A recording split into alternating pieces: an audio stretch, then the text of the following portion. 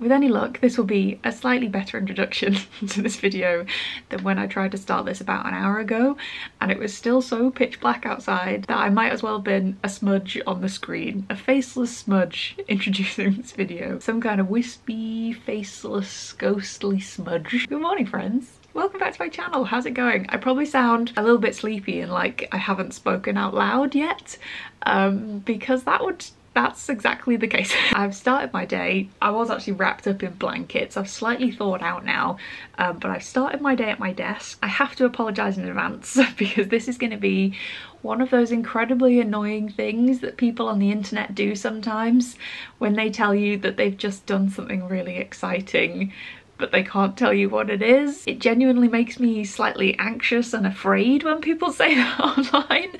So I want to reassure you that it's nothing to feel that way about, and it doesn't affect anybody else or anything else really. But in a strange way, me sitting here in my pajamas watching the sun come up this morning is actually a really big moment, and it feels like something I should just acknowledge on the camera right now, because it would be strange not to, because it literally just felt like my heart stopped when I sent that email a moment ago. But now it has gone off into the ether and it is out of my hands. I simply wash my hands of it, and what will be will be. Very exciting, but I am also now getting to the point where I'm verging on terrified, honestly. But hey, I have hit send. I have sent the email with the attachment, and it's a big one. So I'm feeling mostly scared, but also very proud and pleased. So let's mark this occasion by going to have a shower. Let's go and get some actual proper daytime clothes on. Let's go and do something about the dark shadows under my eyes, which look like they might be related to Sauron somehow. For anyone else who is early start at desk kind of thing, I just have to mention this little lamp. This is actually from Urban Outfitters. It's a little kind of retro inspired mushroom lamp.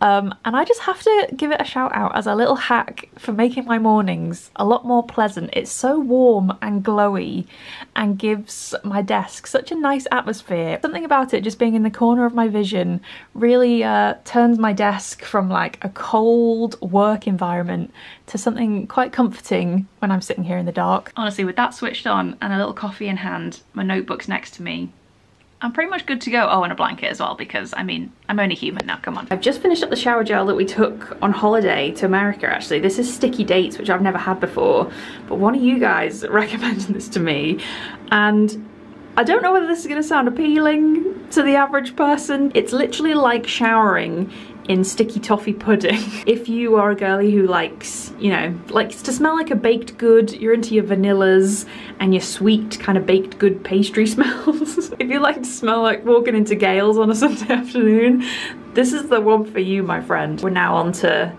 my number one, forever and always, my favourite smell, although I'm not convinced about how glittery they seem to have made it this year. But we're just gonna have to embrace that. I mean, 'tis the season, and what is December for if not taking a shower and coming out looking like a disco ball, and also a little bit like a James Bond gold-based villain. I'm gonna tell you for a fact that the most fun part of my makeup routine these days is contouring with this like grey-toned stick. Because whenever I draw the like shapes onto my face, it makes me feel like I'm putting on Dracula makeup, and I enjoy it every day. Please take any makeup related advice from me well, very much with a grain of salt. We all remember the Average Girl Tries videos, and things haven't really improved very much since then. But seeing as I have just given it a shout out for being a great vampire face paint tool, I will also mention that it is actually a very nice little makeup product. It's from Milk Makeup. It's their Sculpt Stick in the shade Toasted. This was, shock horror, a TikTok influenced purchase, because I am nothing if not a piece of garbage for being influenced on TikTok every day of my life. But I particularly like it because it's very, very cool toned. And when it comes to contouring and stuff, honestly, my whole adult life, I have never found anything cool enough to kind of make actual shadow shapes in my face which is the uncomplicated way of explaining contouring. When I was like 18, I literally used to use a grey eyeshadow for my contouring. It was one of those like one pan Rimmel plastic eyeshadows, and I used to use grey to like carve my cheekbones in. I probably looked severely ill at all times, but I thought it was a great look at the time, and I thought it was a genius hack. And I remember a girl at uni being like, why are you putting grey eyeshadow on your face? And me being like, actually, this is a very clever idea. She probably had a point on reflection. And I'm quite a rosy-cheeked, red-faced, ruddy human being anyway, so the more blush the merrier, if you ask me. And look what I had to do this morning as well. This is when you know you love a makeup product. I've literally had to cut my Glossier skin tint open because there's loads of product still in there and I couldn't get any more out of the thing. But look at that, I would have wasted all of that. That was risky. So this is what I wear pretty much every day now. It's definitely kind of like my favourite skin base, I would say. Perfecting Skin Tint. I wear the shade G10. Just to warn you though, you'll put it on your face and be like, this is doing less than nothing to my skin. But after a minute or so, I feel like I then catch my skin and I'm like, oh, this looks really glossy and glassy, and it doesn't cover much, but it covers enough to still look like skin, but just kind of like slightly turned up a notch. So while I pop a little bit of mascara on for these peepers, let me give you a little rundown of what we're going to get up to today. First stop number 1 on the itinerary is we're going to go via the Jewellers into town. Jewellers is the first stop on the list because I've got to leave my engagement ring to get resized. I really don't want to leave it behind, but I think it's going to take at least a few days. It's certainly not like drastically too big, but I have got a little kind of like bumper on the back of it to make sure that it doesn't slip off. And I know that you're supposed to be able to kind of like twizzle it round and stuff, and I would like to be able to move it around a little bit. I don't like to feel kind of like claustrophobic fingers, is that a thing? And I know you have to account for like swelling and different weather and stuff, but it just feels a little bit too loose for me to be super comfortable about. Where is my hairbrush? There it is, next to the cat.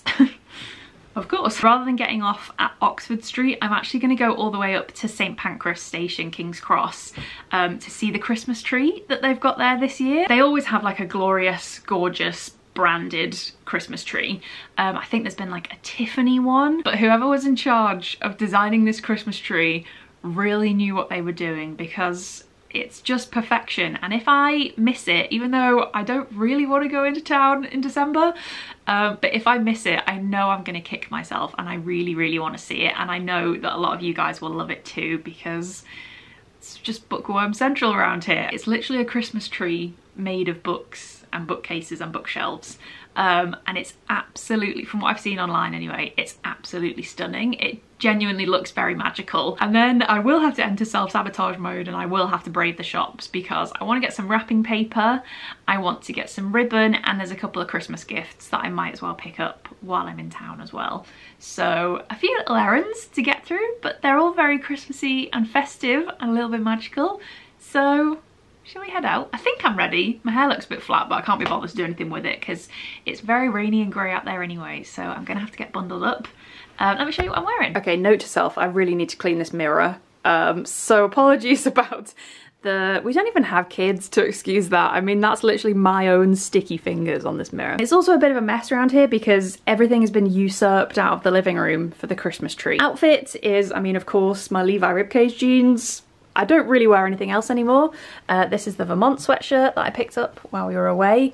But jumper and belt is actually slightly giving Santa, but hey, 'tis the season. This will show you the neck properly. So it's kind of like a turtleneck, but I find turtlenecks a little bit stressful. Sometimes they just make me feel a little bit too bundled up and quite sweaty, but I really like the look of them, especially under big sweatshirts like this. It's like a proper retro look, isn't it? But I stumbled across this one on Abercrombie, which is one of my favourite places to shop these days. I love their stuff, and it's got like a little lettuce trim to it, and it's quite a lightweight ribbed long sleeve layer, which doesn't feel too hot and sweaty. So this was a really good find. I'll make sure to link this down below actually, because they've got it in black too, and I just feel like they're really handy to have in your wardrobe to layer up for winter. Does it look slightly like a neck brace? Perhaps.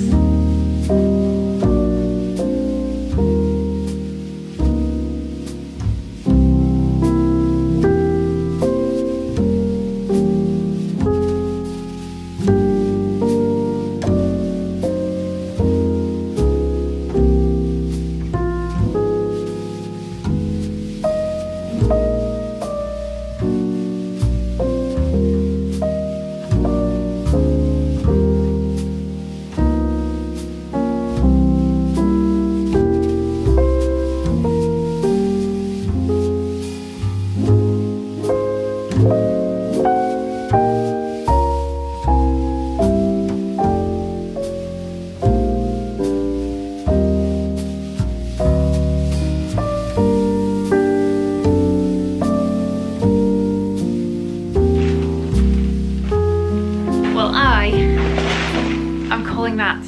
a successful trip, a slightly frazzling trip I would say, but you can't go to Oxford Street at any point in December and not expect to leave without at least a little frazzle. I wish they did actually give you actual frazzles as you left for like a valiant effort. That would make things a lot better if you just left with a little packet of crisps. It was pretty successful though. I think I got everything I wanted. You know when you leave and you're like, have I done everything? I think so. So I thought I would plonk myself down and show you what I picked up. Can't work out whether my camera's grubby or if the evening light is just absolutely terrible. I say evening, it's 4:30 and it's pitch black outside. Well, first things first, highlight of the day was absolutely 100% completely the Christmas tree at St. Pancras. I loved it. My little book-loving heart was singing, and it's so weirdly wholesome to see everybody enjoying it in the middle of the station. If you fancy going to have a look at it, it's right by, I think it's kind of near like where you would go and get the Eurostar, which is just like the everlasting struggle of being at St. Pancras, isn't it? It's like, should I just get on the Eurostar? Like I could be in Disneyland in hours if I just get on that train right there. So if you are making a trip to London pre-Christmas, in my opinion, that is a must-see. It is absolutely stunning and you could get some gorgeous photos in front of it. My one disclaimer for it, I will say, when it comes to sitting in those little booths, so I think there's 8, and then in each of them you can sit and listen to an audiobook that's being played. It's like 5-minute snippets of like classic stories that are being played in each booth. And when it comes to getting a seat in one of those booths, people are ruthless. Cutthroat Christmas. I was just stood waiting like so like politely and I was like, oh no, you go, you don't worry, you go. Oh no, it's fine, I'll jump in after you. Oh no, you. I was stood there for so long and even when I did finally manage to plonk my bum on one of those booths, there was this man just like literally standing like here waiting for me to leave. So fair warning, it's one of those ultimate London like Instagram versus reality moments. So I did really well. I mostly went for wrapping, like gift wrapping stuff, and I got some really cute little bargains actually.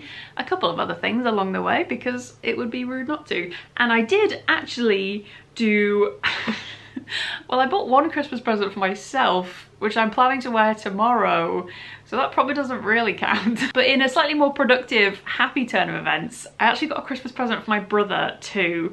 And there's a bit of a story to this one because I played this with some friends. I played it ages ago, but I made a mental note way back when, it's been in my phone for ages, that it would make a good gift idea for my brother because he is impossible to buy presents for.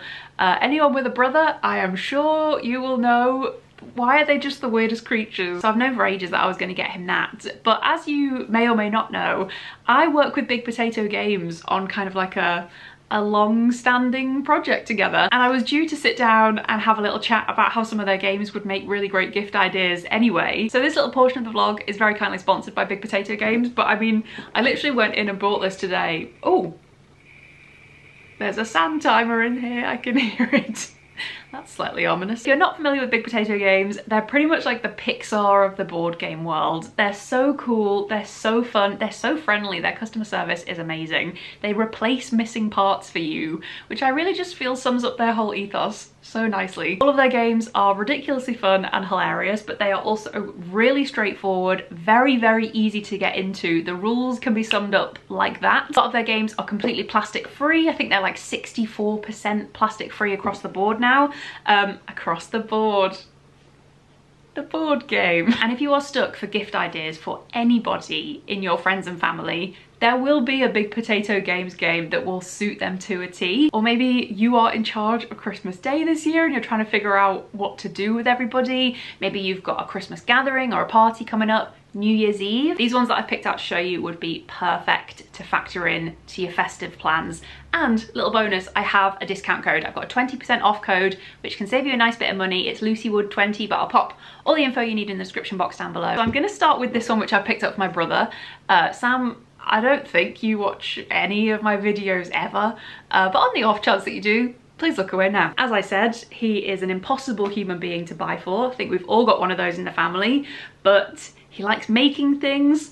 He enjoys Wallace and Gromit, so this was a no-brainer to me. You can play this one as long as you've got 2 players. I would say this is a perfect family game. And the quick version is that you pick up a card which will tell you what to make, you grab the clay, you start the timer, and you make it as quickly as possible. And there'll also be a little challenge on the card that you have to do with the clay. And I think this is a good one because it will basically decide for itself how chaotic it's gonna be. There's a lot of kind of like moving around, it's quite action-packed and fast-paced, and it's a collaboration with Aardman Animations, so it's covered in Wallace and Gromit and Chicken Run and Morph and Shaun the Sheep, and it's just a great time. I feel like this is a really good gift. Another one that I think would be a great family gift. In fact, I happen to know that someone close to me, I won't say who, just in case, but all I will say is that someone close to me has purchased this for their family Christmas because of the last time we played it together and we had such a good laugh. So there's another glowing recommendation for you. This one is Sounds Fishy. Ooh, shiny. When it's your turn, there's a stack of cards that all have slightly strange questions on them,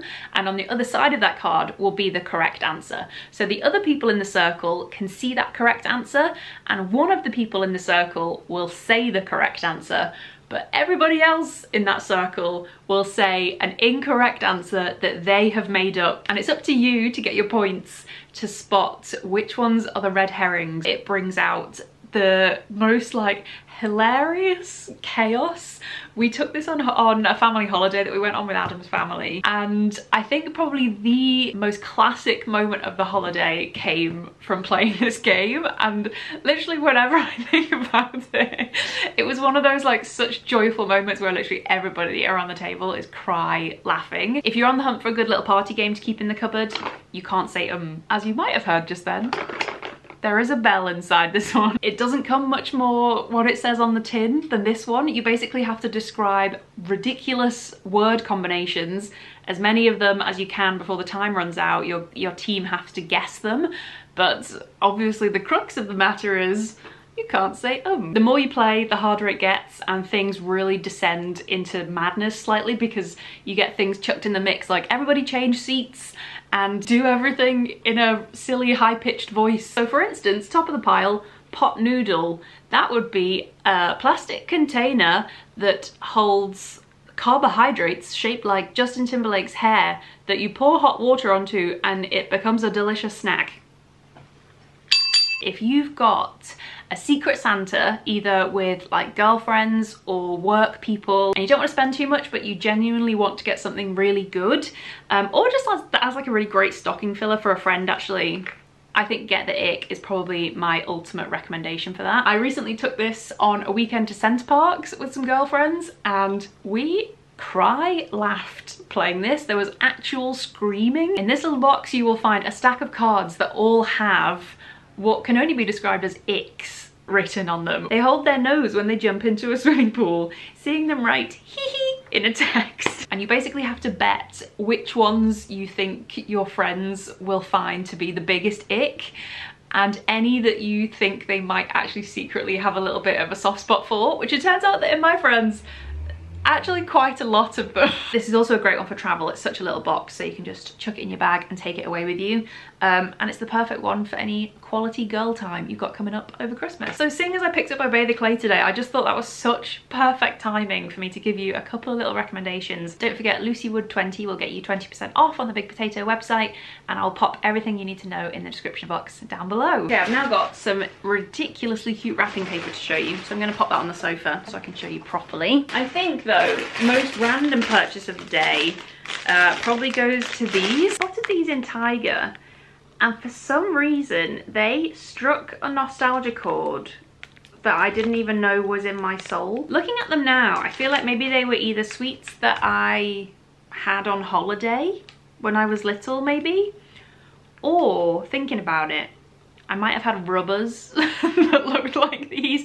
Erasers if you're in America. And something about them is just strangely familiar. Can anyone explain that to me? 90s kids, explain this one. I don't think I've ever tasted that before, so I don't know what is going on in my brain. Here is my absolutely ridiculously adorable little wrapping haul. These three are from Next, so let's start with these. These are on 3 for 2. Instantly fell in love with this one, which is covered in ridiculously cute little illustrations of like mittens and sweaters and scarves. Just thought that was really, really sweet, and I thought with a nice little ribbon, that would be a really pretty one. I like the kind of like dusky blue. Next up are some particularly hairy looking Highland coos, but I thought these were great. They're wearing Santa hats. And if you didn't know, Adam's family name is Bull. So these Highland cows with little bull horns feature quite a lot in their life. So I thought this would be a good paper to wrap up the bull presents with. And this one, I mean, I'm honestly tempted to kind of like frame this and turn into some kind of Christmas artwork. It's so beautiful. It's a Peter Rabbit Christmas wrapping paper. I am just completely in love with this like vintage style Peter Rabbit Christmas. Maybe that's my official festive aesthetic this year. And I then went to Tiger as well. I really like this one. This is brown paper, which always looks really nice when you tie it up with a ribbon, but this is covered in little candy canes with bows on them. Really, really simple. I then got some packs of brown tags, splashed out and got some ribbon. I really like Tiger's ribbon. I normally pick it up from there every Christmas. It's a pretty decent price for quite a lot of ribbon. So I got some classic red because I felt like together that would be a really nice combo. And then I also really liked this gold as well. And I also thought I might do some nice little floppy bows to tie on the Christmas tree with these too. Last but certainly no means least, I have 2 things left to show you. This is a little picture frame, which is actually for a craft that I'm gonna have a go at doing something useful with. I was on the hunt for a little picture frame, just like a mini one like this, because when Adam proposed, sorry to just talk about that all the time, but I'm still very excited about it. I found a perfect little autumn red leaf. So I took it with me and pressed it inside a book for the whole time that we were away. And it's come home in one piece. It's very fragile and very crispy. But I just thought it would be quite cute to just have like a little single leaf against some nice paper in a little frame, and then I can write like Little Pond, October 2023. Not optimistic it's gonna look great. I think it will almost certainly just look like a very dead leaf in a frame. Last but by no means least, when one goes to Soho, one must go to Creme. I guess maybe to go alongside my recommendation to visit the book Christmas tree this year, if you're gonna come all that way and you're gonna go in and see the Christmas tree, I would also just add on to that, I would just tack onto that if you're gonna do some shopping, swinging by Creme, London. It's in Soho, it's very easy to find, it's near Oxford Street, it's near Tottenham Court Road, so if you're around that area, follow the glorious smell of the world's best cookies. They are a small fortune and you will have to like remortgage your house to buy a box of them. I think they're like £4.50 each, but I say each. One cookie from Creme is not one cookie. One cookie from Creme is like, it's at least 2 cookies. I think about these cookies all the time, honestly. And whenever I have an excuse to buy someone a nice like celebratory gift, like if someone gets a new job or a new baby or something, Creme cookies are always my gift go-to. One for me, and I got one for Adam. I got him the milk chocolate, classic, and I got one of my favorite snacks in the world, which is their white chocolate and miso. I'll do you a little,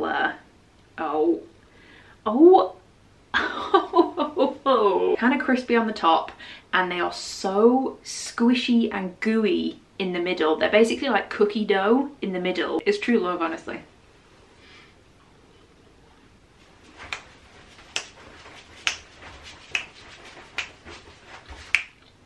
I've realised now what this look reminds me of. It's Wham. I feel like it would be wrong of me to do anything connected to a festive vlog and not show you how we've decorated for Christmas, because we did this on Saturday, and as you can see we've got added fairy lights, which honestly, fairy lights really just raise all the levels of every kind that I need for maintaining a good balance in my mind, body and soul. It turns out fairy lights are just the key. And this is pretty much the only room that we decorate, really. I mean, I've put some potpourri in the kitchen One man's trash is another man's potpourri. Pretty much the main room that we decorate. So as you can see, I really have gone to town. We also have these little mirrored trees here. These are from Oliver Bonus. We have a Christmas candle. Obviously this one is Christmas Wish from Neom. These little white trees, which I randomly found in a stationery store absolutely years ago. I've got my Christmas crockery out. I always get this in the Anthropology sale in January, so keep an eye out for it because their Christmas stuff is absolutely beautiful. So when we have our Christmas coffee morning next weekend, I can put our little snacks on there for all our friends. A couple of the classic IKEA stars hanging off the curtains, and then da-da-da-da, the main attraction. My motto when it comes to Christmas tree is more is more. Chaos reigns. And then we've got all sorts. We've got ones that we picked up in Florida. We've got this gorgeous little hand-drawn one, which one of you guys sent to me actually. It was so kind of you. I'll make sure to link your illustrations down below. Got quite a lot of these little felt ones, which I made with an advent calendar one year. More handmade crafty ones dotted around. Oh, here's our little engagement one that some pals bought for us. That's very sweet. This one, a friend of mine picked up from the Gilmore Girls set. This one is a tribute to little classic Christmas books. Oh, there's just so many that I absolutely love. Sometimes I see Christmas trees online and they're so stunning. And I'm like, wow, I wish mine looked like that. But then, I love it. Of course my Christmas tree looks like this. Of course it does. Hello. You're very purry. Ready for a nice cozy evening? Me too. It's also quiz night in this house, which means only connect back to back with University Challenge. Yay! But thank you so much for hanging out with me today. I hope you enjoyed our nice little festive frolicking. I'm hoping to get a book video filmed this week, so I might see you pre this video with that. Here's my current read. This is All Girls by Emily Layden, and I'm really enjoying it. You know me, I love a story of girlhood. Anyway, I'm supposed to be signing off. Thank you so much for watching. Thanks for hanging out with me today. Don't forget you can find me over on Instagram and also TikTok. It's a scary world out there. We'll see you very soon with another video. Bye bye. Bye bye. Bye. Do you want some dinner? Is that why your tail is currently in my face? Come on then. Dinner time.